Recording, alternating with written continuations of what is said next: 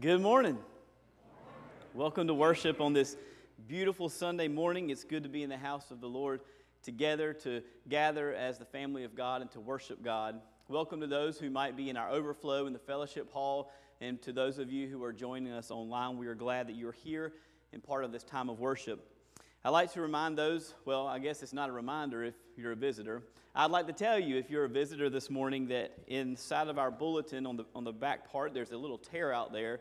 You can fill out that information and let us know how we can be of service to you and your family. We would like to hear from you and see how we might be able to minister to you. You can simply fill those out and place them in the offering plates that are located here at the front of the sanctuary or as you exit out the back of the sanctuary at the end of the service. I'd also like to remind you that in giving of tithes and offerings, you can place those in the offering plates located here at the front of the sanctuary or at the back. You can also give through mail or give online at firstbaptistfarmville.org. There's a link at the top of the page there.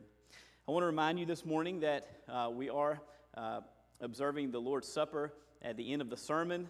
It'll be tied in at that time. Make sure you grab a little packet, a communion packet. There is a basket located here. I think there are a couple that are located in the vestibule, so feel free, if you didn't get one, to make some movement now or in the coming moments. No one's going to think ill of you at all, but go and make sure you grab one of those. And if you're joining us online, I'd like to encourage you to gather the elements that represent the Lord's body and blood for that time of communion. We would like for you to be able to join us as well. Inside of our bulletin, there are several announcements. I'd like to remind you that we're currently having a food drive for the community soup kitchen. Vegetables, beans, and fruit are needed. And these are the large cafeteria-sized cans that are asked to be collected. You can bring those through the month of August, and the collection pew is located outside of the fellowship hall. There's a pew there that's not for sitting, that's for collecting the Lord's supplies. So if you want to give to that, please bring them there. We're also having a backpack school supply drive. You can bring any and all school supplies. This can also include sanitation supplies. They'll be donated to Sam Bundy Elementary School, and you can bring those before school starts. For those who have children or you know children, I'd like to share with you that next Friday, August 6th at 7:30 p.m., we need to be in prayer for our children's ministry workers, and bring your children here because they're going to have a lock-in. That's going to be from Friday at 7:30 to Saturday at 7:30 a.m. In the Lewis Johnson building, and we're told that each child needs to bring a snack. Is that it? That's all. A snack to share. Youth group had a great mission camp this past week. This past Sunday through Friday, they went to the refuge and they served in Walstenburg, Farmville, Kinston, in various ways, many ways. We look forward to them leading us in worship next Sunday and to sharing their experiences with us. Today we are thankful to be able to have Collis Moore joining us and sharing in the ministry of music and worship. So welcome, Collis. And lastly, we celebrate today a staff anniversary. Today is Catherine Saul's 13-year anniversary serving as choir director. Let's give her a little love this morning. I'd like to encourage you to take the time to let Catherine know how meaningful her ministry is to you and to our church family. Yes, and that's part of this announcement is to let you know that there is a choir practice this coming Wednesday at 7 p.m. right here in the sanctuary, and all are welcome. So I want to let you know about that. At this time, I'd like to invite you to join your hearts with me in prayer as we welcome God in this place. Heavenly Father, we give you thanks as we gather to worship this morning for your presence with us. We give you thanks that you're with us in a very mighty and powerful way as we gather as your body, as we gather as your family, brothers and sisters united by the Spirit. We thank you that you give us gifts in that unity. We thank you that you call us to go forward and to be your people. And we pray that as we worship you this morning in the various ways, that you would continue to help us become the body of Christ you've called us to be. We pray this in Jesus' holy name. Amen.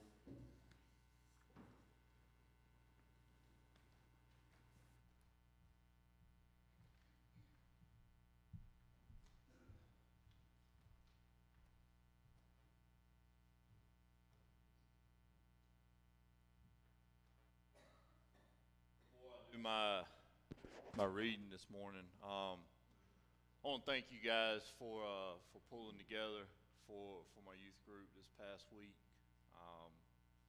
It was a very, very humbling trip. Camp, they worked their hind ends off. It was a lot different than Passport. So next Sunday is going to be very different.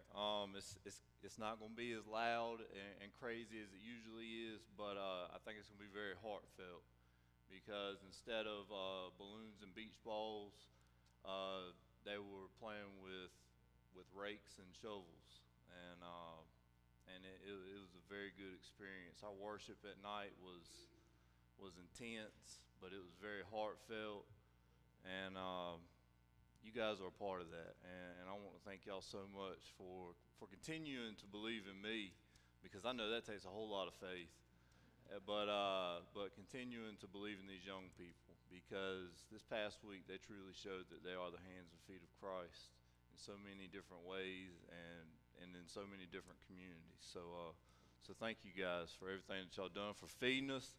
I want to talk about the food real quick. I apologize, man. I know I dragged stuff out up here. I needed y'all's dinner so bad the other night. Let me tell y'all, and y'all killed it. So whoever, I know there was so many hands that were involved in it, but y'all are an absolute blessing Wednesday night, because I was struggling. I had tacos Monday and Tuesday night, and I walked in the door and they said, "Guys, guess what we're having tonight?" And we was like, "What?" And they're like, "Tacos." And everybody was like, "Yay!" But y'all showed up with some pork loin, and whoo! I think somebody gave their life to Christ at dinner that night. So thank y'all for everything. Not just for feeding us, but for praying for us, and just everything, man. It was a great week, and next week is going to be very from the hip, because 95% of my youth family plan vacations directly after camp, so a lot of them are gone, so we're not going to get a whole lot of practice, but they'll be able to tell you about it, and I'll have something for you as well. But I just wanted to thank you guys so much. But let me get up here and do what I was supposed to do. Our New Testament lesson this morning comes from the book of Colossians, chapter 3, verses 12 through 17.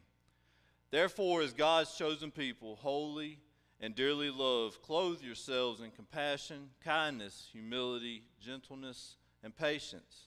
Bear with each other and forgive one another. If any of you has grievance against someone, forgive as the Lord forgave you. And over all the virtues put on love, which binds them all together in perfect unity. Let the peace of Christ rule in your hearts, since as members of one body you were called to peace, and be thankful. Let the message of Christ dwell among you richly as you teach and admonish one another with all wisdom through psalms, hymns, and songs from the Spirit, singing to God with gratitude in your hearts. And whatever you do, whether in word or deed, do it all in the name of Lord Jesus. Give thanks to God the Father through him. The word of the Lord.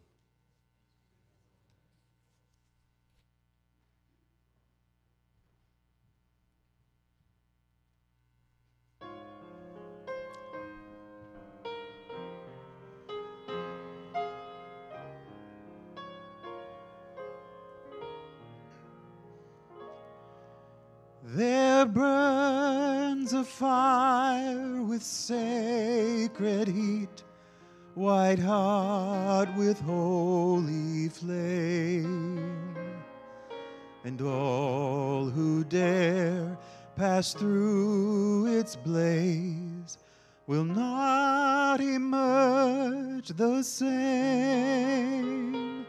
Some as bronze, some as silver, some as gold, then with great skill all are hammered by their sufferings on the anvil of His will. The refiner's fire has now become my soul's desire. Purged and cleansed and purified, that the Lord be glorified. He is consuming my soul, refining me, making me whole. No matter what I may lose, I choose the refiner's fire.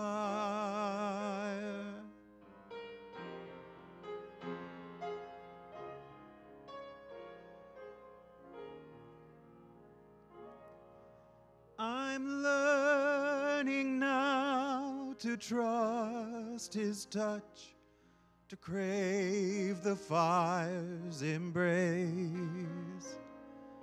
For though my past with sin was etched, His mercies did erase.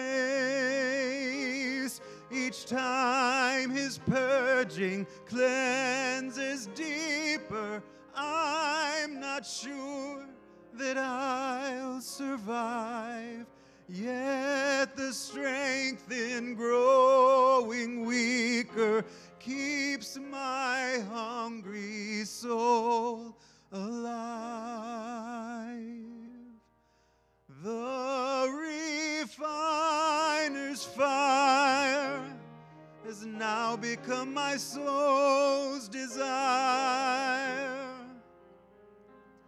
Purged and cleansed and purified, that the Lord be glorified.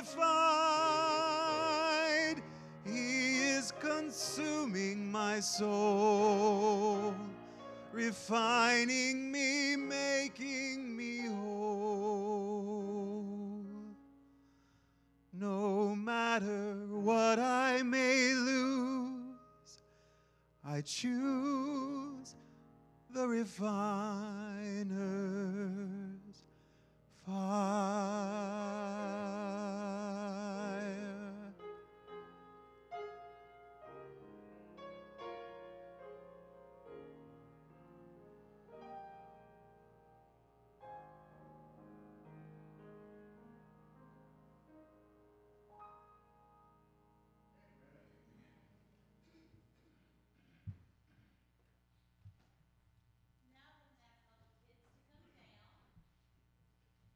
That are coming down, I'm going to share another announcement that I forgot to mention to Graham.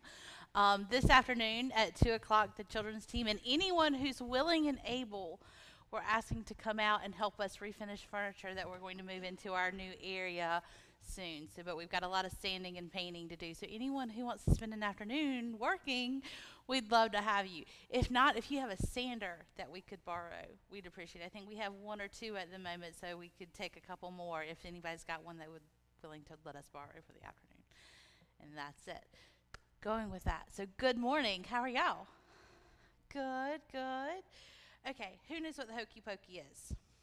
You do? You do? Can y'all come up here?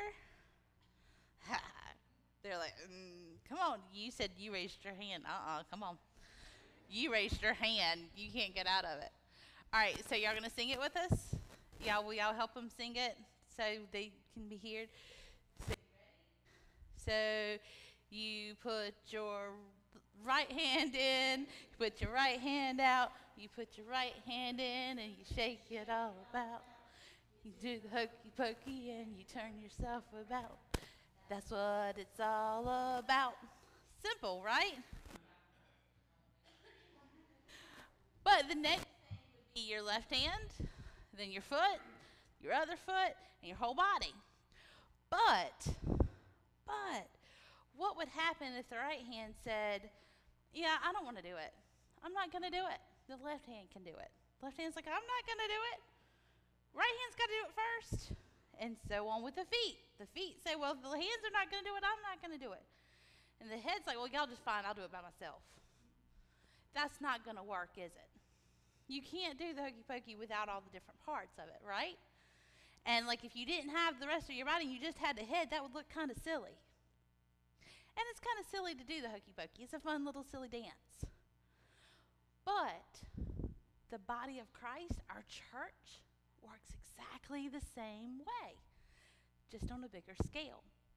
We have different members of our church that are good at different things. Like Mr. Graham, Pastor Graham, is great at preaching and leading our church. Mr. Johnny plays our organ and our piano for us. He's fantastic. We just celebrated Miss Catherine, who leads the choir. Everybody here has a different part to play in our church. God's gifted them with the different gifts. Some it's to teach. You've got Sunday school teachers. You've got Mr. Chris back there who leads youth. Everybody's got a part to play in God's church. Not just this building, but the entire church of the world. Even you guys. And everybody has to do their part or it doesn't work. God's called us all to read our Bibles, to follow his word, to tell others about him, right? You want to tell your friends about him. And that's how the body of Christ works. One can't work with the other. What would the choir sound like without Miss Catherine? What would we sound like without Mr. Johnny? Who would we listen to on Sunday morning if we didn't have these people and their gifts that God's given them? So remember, God's called you to do something really special too, regardless of what it may be. It may be just sharing it with your friends, or it could be eventually being a pastor. Miss Avery, I think a couple of years ago, even shared our message up here. You never know what God's going to do with you, but he's got a part to play to make his church work. So remember, you're just as important as everybody. Let's pray. Creator God, thank you so much for bringing us all here. Thank you for making us your hands and feet and making us all work together. Help us to remember that without each other, we would fail. Without you, we absolutely would. So please lift us up, guide us in your work. It's in your name we pray. Amen.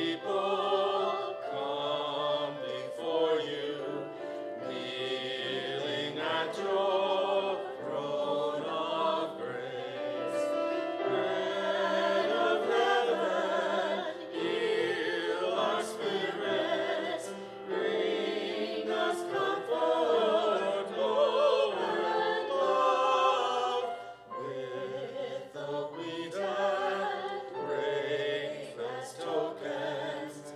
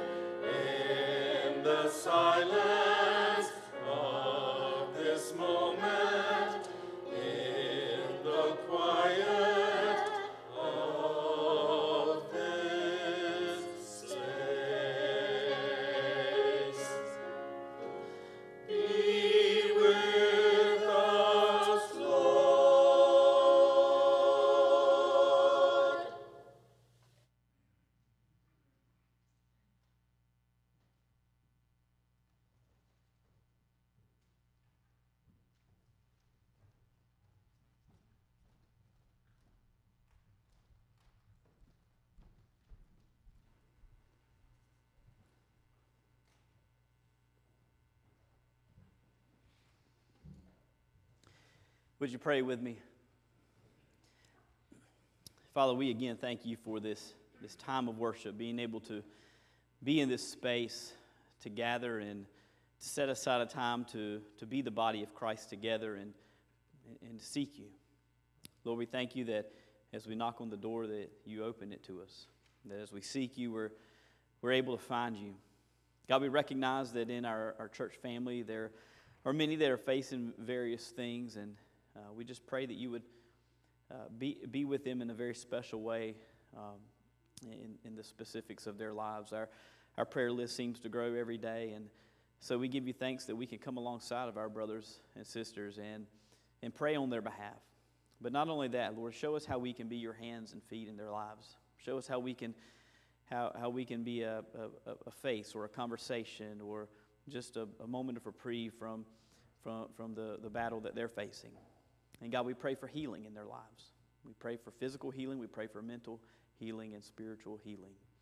But God, we long for the day that everything is going to be made right, that there's no longer a need for healing, that everything is healed. And we thank you that the Scriptures tell us that that will be when Jesus restores all. So, Lord, we put our hope and our faith in Jesus, who is working his very best in us right now, and we give you thanks that his kingdom will fully come. In Jesus' name we pray. Amen.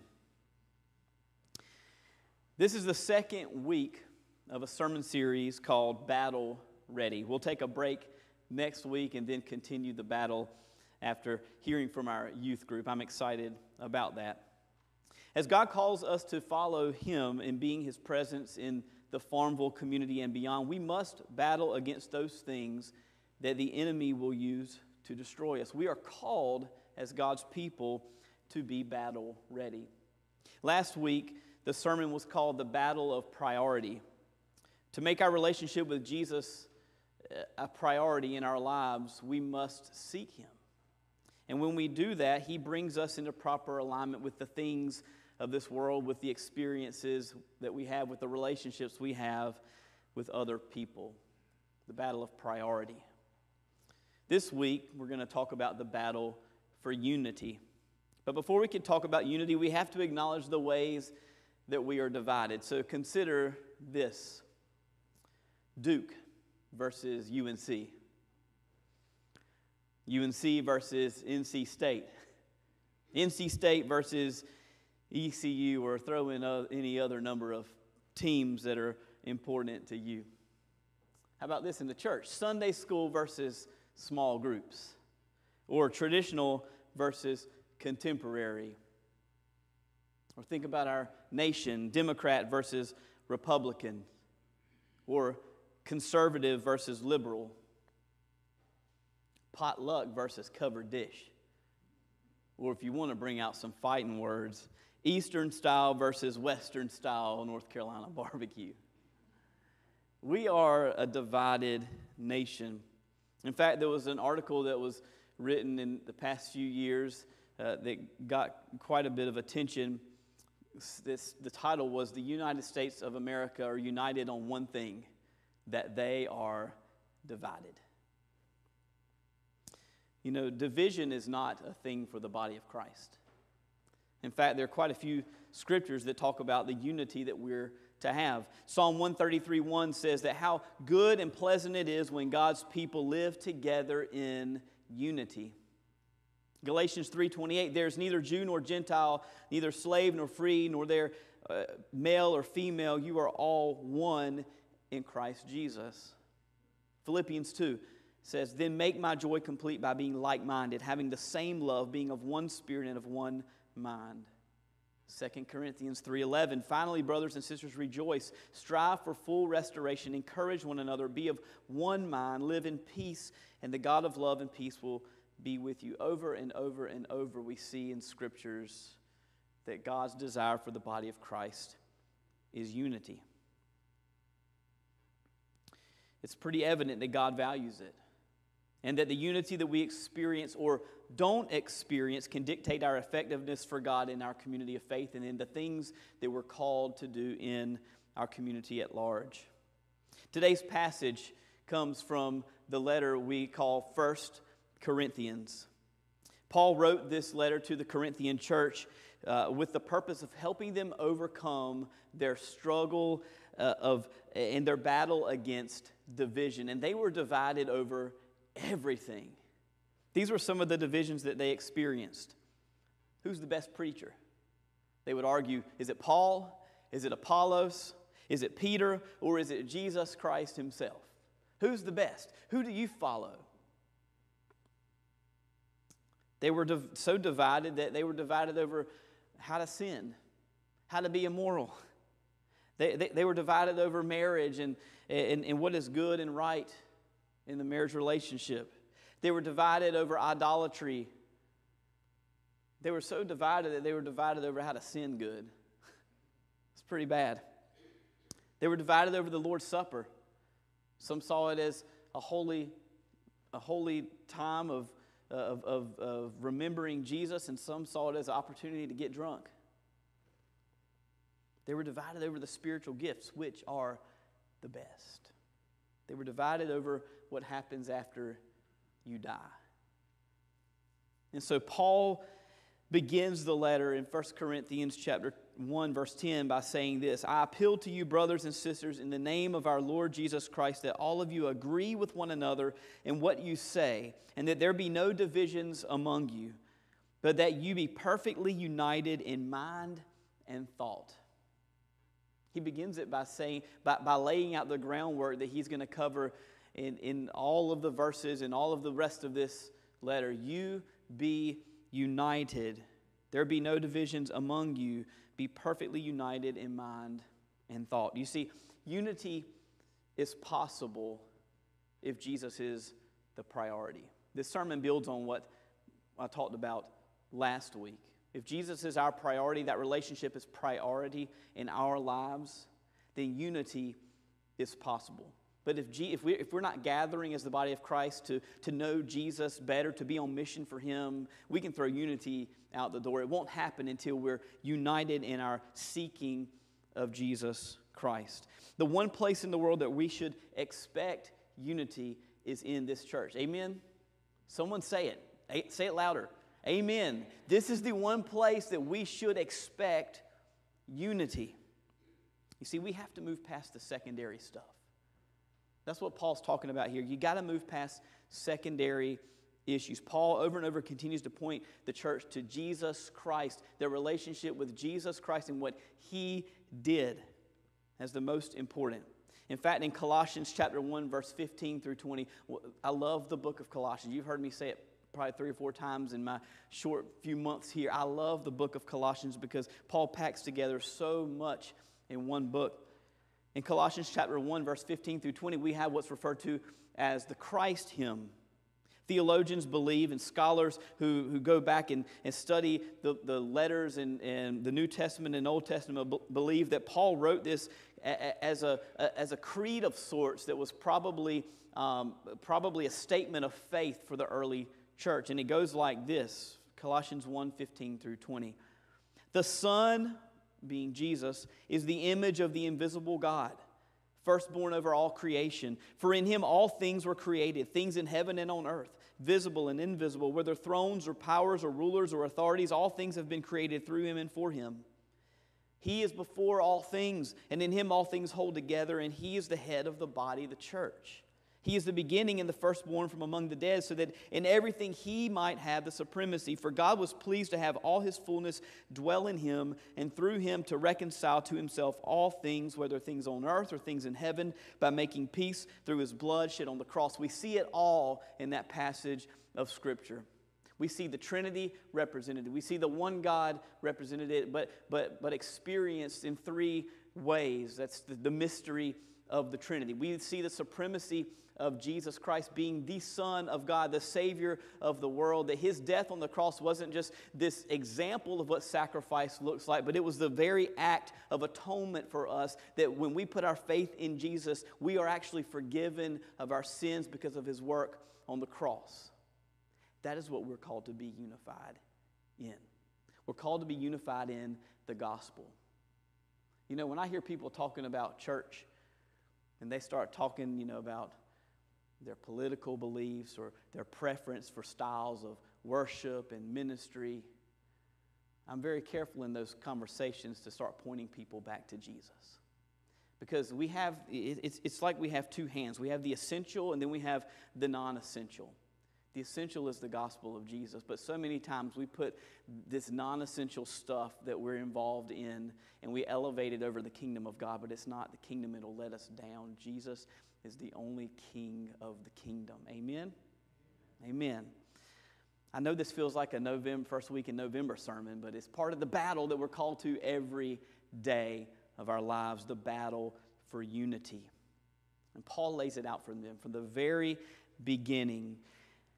Let there be no divisions among you, but be perfectly united in thought and mind. When we gather together, it's okay that politics, and I said this in my first sermon, politics, we need to be involved in politics. It's the work of the people.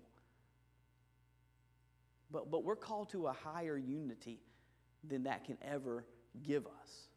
We're called to lay these things, like I love NC State a lot, okay? I'm okay with Duke. I hate UNC. I hate it. I just hate it. Just how I am. I was a minister in Greenville, and one pastor told me, he said, are you an ECU fan? I said, certainly not, okay? I was there, yes, I was there when ECU beat Russell Wilson, and look, it was rough, okay? And I hated that experience, okay? I said, but look, this is minority. This is like minor little things, okay? Look, I'm proud of the college we got. I mean, it's great. It's training people up. When it comes to sports, I love my sports. But when I'm talking with people, there's a certain place you get to and say, look, these things, they are what they are. We're involved in them, but they're just going to divide us. I'm called to a unity in the body of Christ. I'm called to this plane where I live above and beyond what the things of this world can give us. It's funny that I was struck most and given the best, probably the best illustration of what the unity we're experienced to be, we're to experience in the church is like from a religion that's not Christian. I have a world religions concentration as part of my seminary degree, and so one of the classes we went to go and visit other major world religions, and so we went to the mosque that is located in Raleigh, huge, big structure. I mean, they're like a mega church. They're running service after service after service on the weekends, all throughout the week. And so we were invited to go to one of those, to one of the services and to just observe it.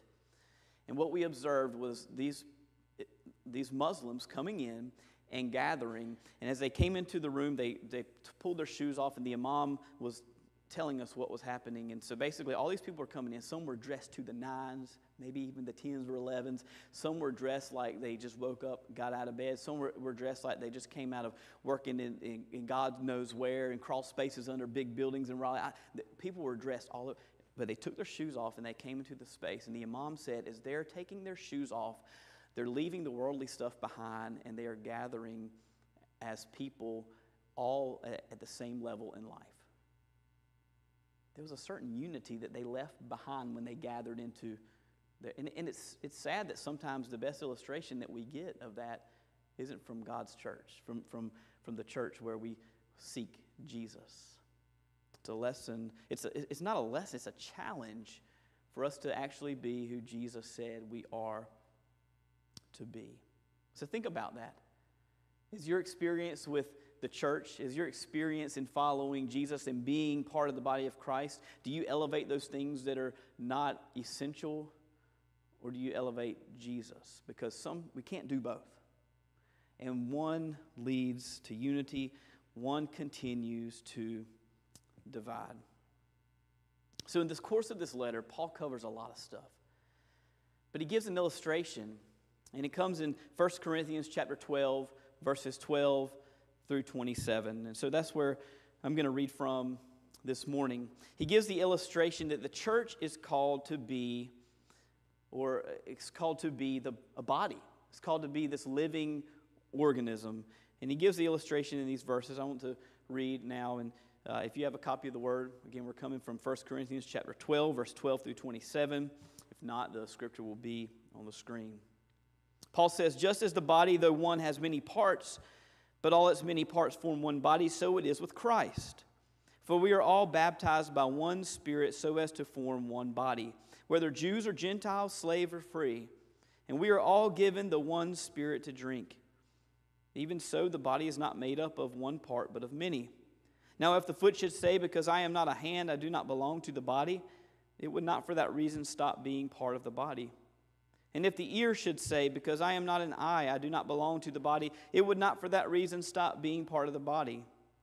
If the whole body were an eye, where would the sense of hearing be? If the whole body were an ear, where would the sense of smell be? But in fact, God has placed the parts in the body, every one of them, just as He wanted them to be. If they were not all one part, where would the body be? As it is, there are many parts, but one body. The eye cannot say to the hand, I don't need you, and the head cannot say to the feet, I don't need you. On the contrary, those parts of the body that seem to be the weaker are indispensable, and the parts that we think are less honorable we treat with special honor, and the parts that are unpresentable are treated with special modesty, while our presentable parts need no special treatment. But God has put the body together, giving greater honor to the parts that lacked it, so that there should be no division in the body, but that its parts should have equal concern for each other.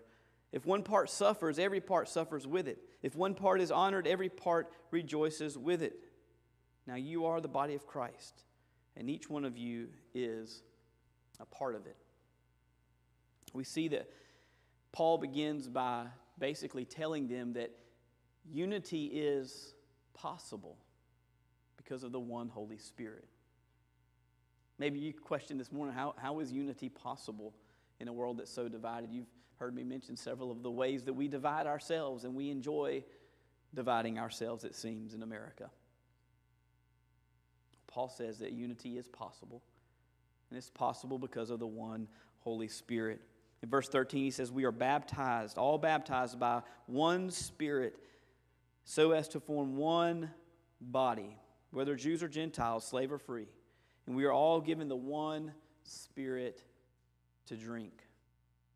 The one Holy Spirit leads us. Where does the Holy Spirit lead us? Does it lead us away from God? No. The one Holy Spirit leads us closer to Jesus. Leads us away from sin to righteousness, and from worldliness to holiness, from complacency to compassion, from sitting on the bench to mission in this world. The work of unity in the church is a work of the Holy Spirit.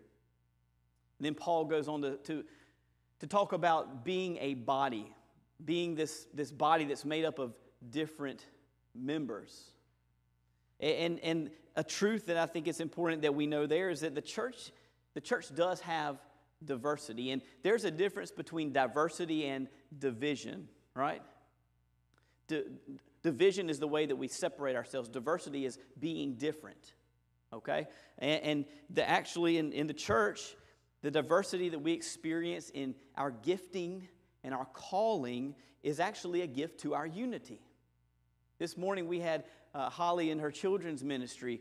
She explained and shared about the many ways that the Holy Spirit gifts people, and people in our church use their gifts. And as your pastor, I am so thankful that so many of you know how to use your gifts. And I've had many conversations with you and seen it at work. And I hope that in some ways in my conversations with you, I've affirmed in you that, because we are all called to a mission in life. We're not all called to paid pastoral ministry or staff ministry in a church, but we are all called to be on mission and have a ministry for Christ. We are all called. We are all gifted. And having diversity in that giftedness and in that calling actually is a gift to the unity that we experience.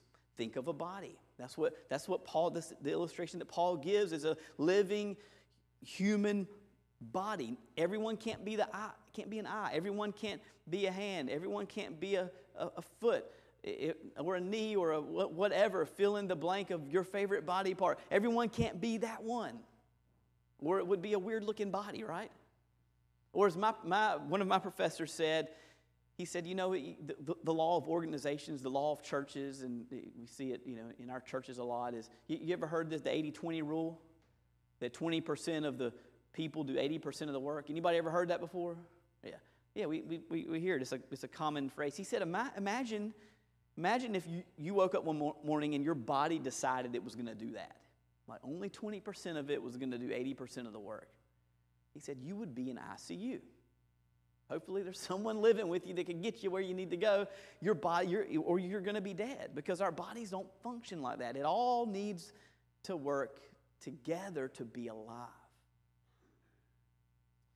You know, I think about our gifts and our callings.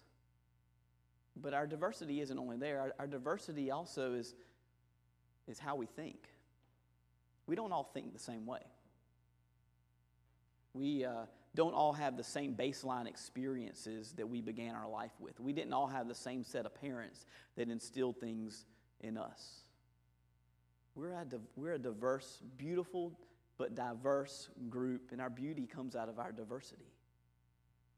And we're actually called as the church to become more diverse in calling, giftedness, experiences, so that we can better have unity and better be on mission and better have life. And then Paul, he says you have this unity because of the one Spirit. You're called to be this body. But you notice what he went into after that? I want to read it again. We're going to begin at verse 22. So if you'll back up one slide up there.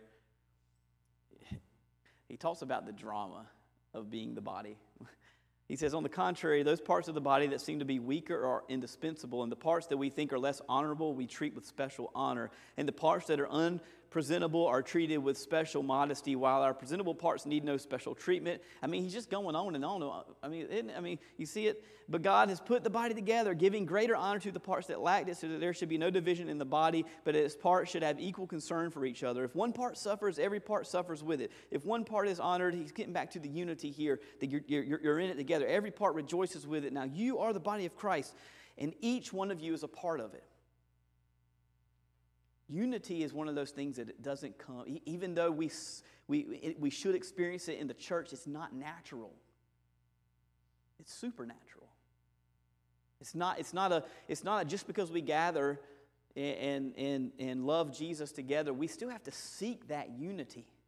We have to fight, we have to battle for it.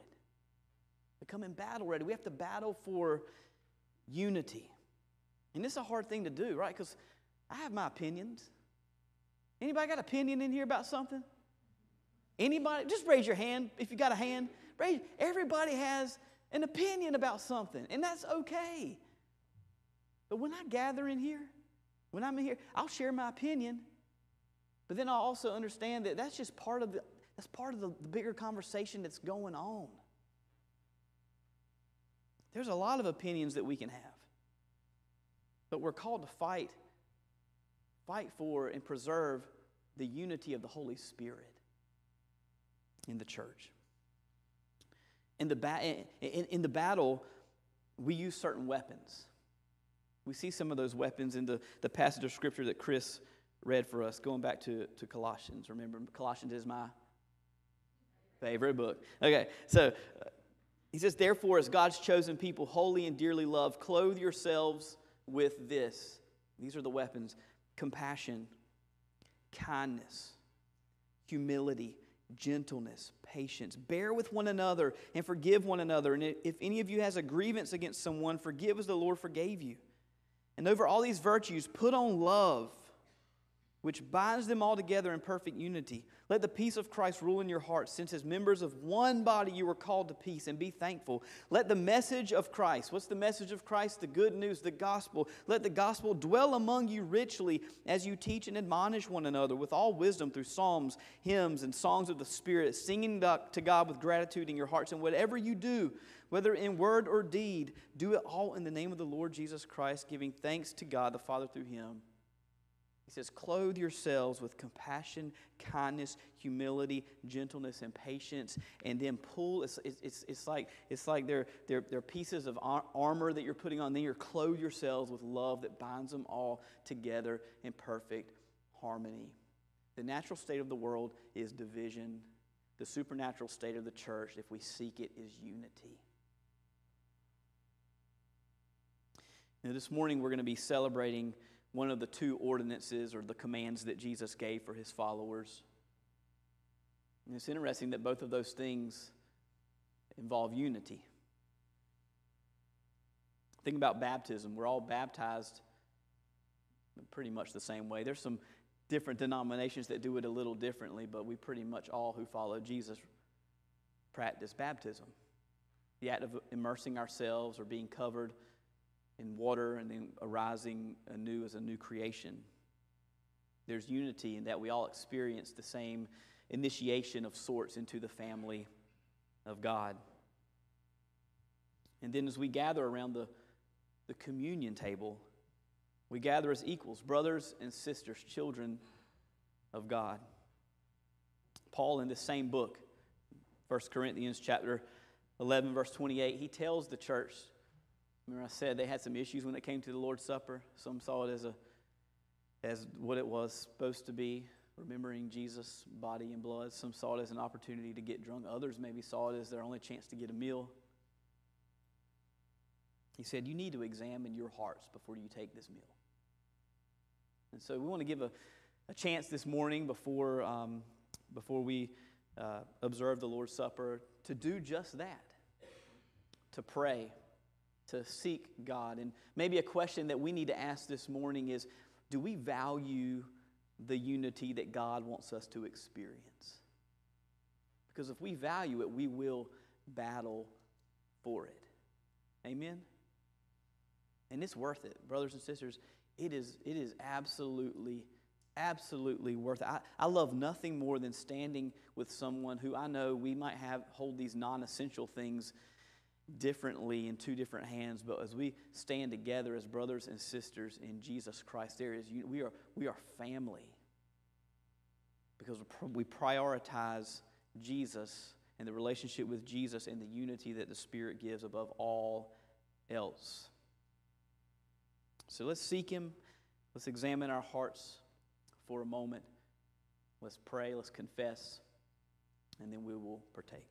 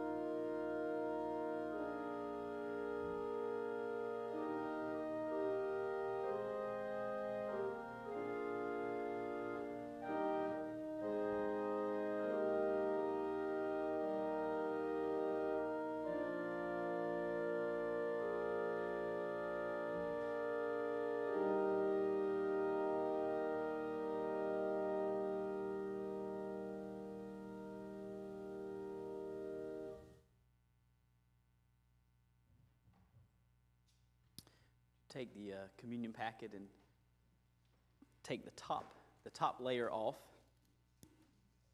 which will give you the wafer.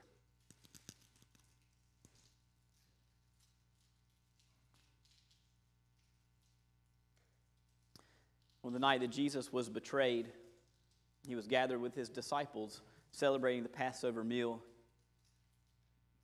The Passover meal reminded the people of God of the first covenant that he had made with them, a covenant that ended with a lamb being the sacrificial lamb, the Passover lamb. But at this meal, he basically was telling them that he was going to become the last lamb, Passover lamb, the Lamb of God. And he said, he took the bread, and he said, "This is my body broken for you. Do this in remembrance of me."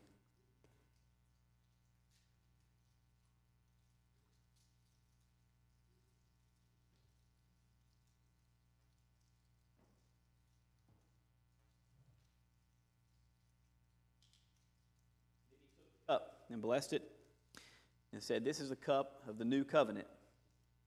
Do this in remembrance of me."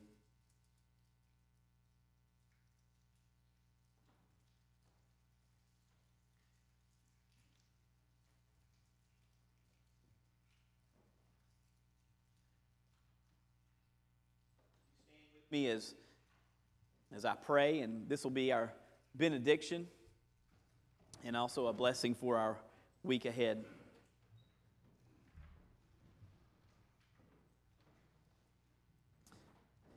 Father, we are thankful that we can stand together united as the body of Christ. God, we know that our unity is something that we have to fight for, we have to seek, we have to prioritize, because it's not going to come naturally. Lord, I thank you for what you've done already in this family, this church family, and for the unity that exists. But God, we recognize that you're always calling us to move ahead and to go further. And so help us to fight for and preserve the unity that you've given us, and help us to experience it at an even greater level. God, we believe that as we follow you together in the one calling and not having divisions in that you're going to bless not only our church family, but you're going to bless Farmville and in the greater Pitt County, Greene County, all of these areas that we live and that we scatter to after worship. You're going to show us how we can be your hands and feet, how people far from you can come near in a saving relationship with Jesus Christ. God, we thank you that as we partake of this meal, that we remember the body that was broken for us and the blood that was shed. We thank you for the sacrifice that now gives us life. So let us see that we've been given opportunity. We've been given gifts. We've been given a calling. And as we go to be your hands and feet in this world, we pray that you would bless it. It's in Jesus' holy name we pray. Amen. And may you go in peace. Amen.